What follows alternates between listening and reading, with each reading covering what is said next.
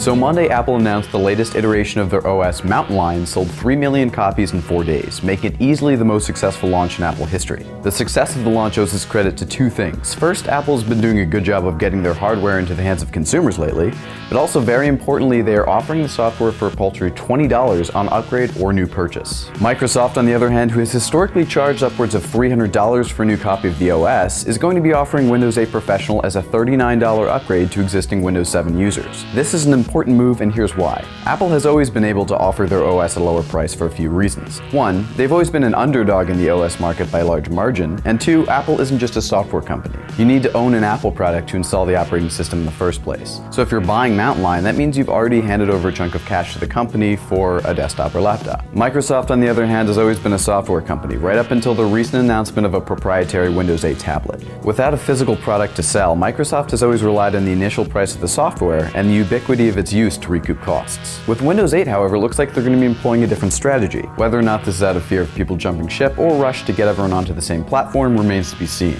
Either way, it's a much more exciting time for operating systems right now than it was during Microsoft's unilateral rule of the 2000s. What do you guys think? Is Microsoft going to drop the ball with Windows 8, causing users to jump ship to the Apple camp, or are they going to hit it out of the park and secure more market share? Leave a comment with your predictions, and we'll see you next time on Ask Ben.